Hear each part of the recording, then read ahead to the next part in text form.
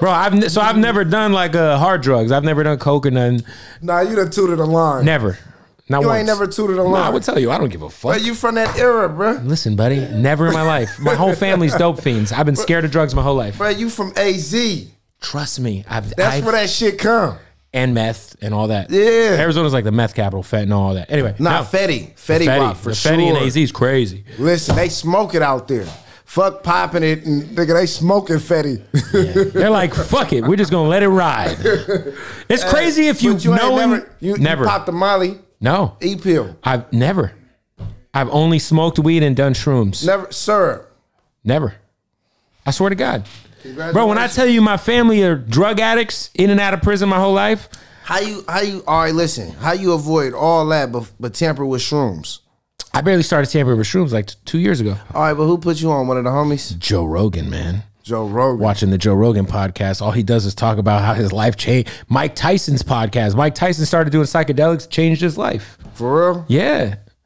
Mike Tyson be smoking the toad, though. What's that? DMT. I don't know nothing about it. I'm asleep. So Mike Tyson. I'm asleep. What's that? So Mike Tyson, his whole life changed when he started smoking DMT. Like, you know how like Tyson is like real well measured now? He's like really like spiritually whole. Nah, most definitely. So DMT is the chemical that your body produces. It's this, what the fuck is the name of this gland? When you're born and when you die, your body produces a chemical called DMT. There's a frog that sweats natural DMT. It's located in Arizona, actually, and in Costa Rica. And people will sweat the frog out, and then they'll freebase the sweat. You do it with a crack pipe, so it's real crackheadish. Nigga smoking frog sweat. So if you ever hear Mike Tyson talking about smoking, what you do, like put a nug of weed in there with the frog and just rub a nug of weed on it? Nah, you just fucking, it like dries up and it gets hard, and then you fucking smoke it.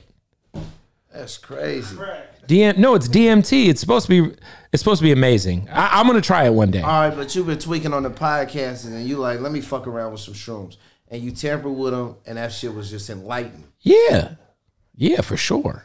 It's dope. Yeah, I never did coke. No side effects. Nah, I mean, you're gonna have. It depends on how much you eat. You might have a interesting night, but outside of that, you're gonna wake up the next day and be all right. It's dope. But nah. Shit, I don't know. You know, when I was a kid, I found crack in my dad's drawer. That was rough.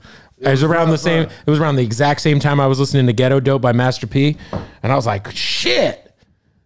This that ghetto diss, this shit Master P's talking. Me and my best friend Ramses found that shit, and we're like, shout out to Master P. Every time niggas ask me my favorite rappers, I never mention Blood.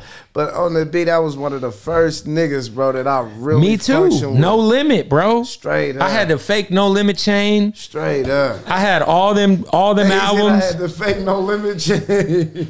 I could never afford No Limit clothing. It was always too expensive. Nigga watched all his movies. Man, Bout It. He played in the NBA. Charlotte, huh? Ghetto Dope's one of my fucking most important albums of my life. That orange fucking case. You remember it was orange? It was like orange. All the cases were plastic and colorful. Silk the Shocker. Oh, my mom. I went to the movie theater to see I Got the Hookup. I Got the Hookup was so fire. Crazy. So good. People don't talk about that shit. That was a good ass movie. Yeah, he was in it. Man, Master P is a fucking legend. For sure. Him, and then who was, man, I remember when I was a kid, I used to fucking jerk off to that girl Mercedes album cover. She had an album called Rear End. She was bent over on that bitch. You remember that album? That nigga said Mercedes. You remember the chick on No Limit? I remember the chick on No Limit. Hold on. No, not Mia X. Not Mia X. Not Mia X. That's who I was thinking of. Mia X. No, I got to show you because you're going to see Mia this. X is kind of chubby. Yeah, she wasn't the one to jerk to, for sure. Unless you into the BB dubs, you know what I mean? Mia X looks like she'll whip up some fire ass food, though. Rear crazy. and No Limit